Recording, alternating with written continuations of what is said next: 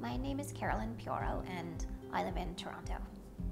So in 2005, I was working as a circus performer. That summer, I was performing a maneuver called a back layout, and there was a catcher. I took off, performed the maneuver, but instead of being caught by the catcher, our bodies collided, and I was thrown off kilter because I landed right on my neck. I sustained a spinal cord injury. I'm an individual with quadriplegia.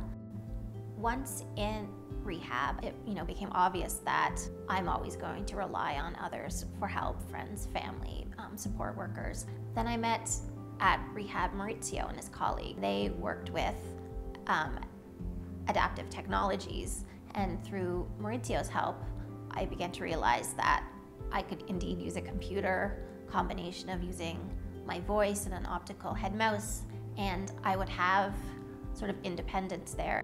A couple years after I left, I was contacted by Maurizio. He launched a really interesting tech startup and asked me to be one of the first beta testers. I would be testing their new technology that helped individuals who couldn't access smartphone technology using just the controls of our everyday wheelchairs.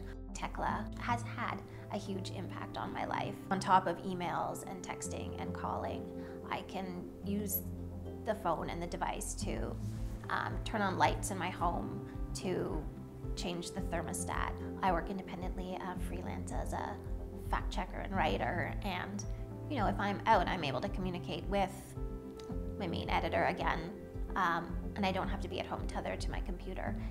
It puts me on sort of the same page as my peers. Having a disability, there are many things I can't do, so when there is something that I can do, it's huge.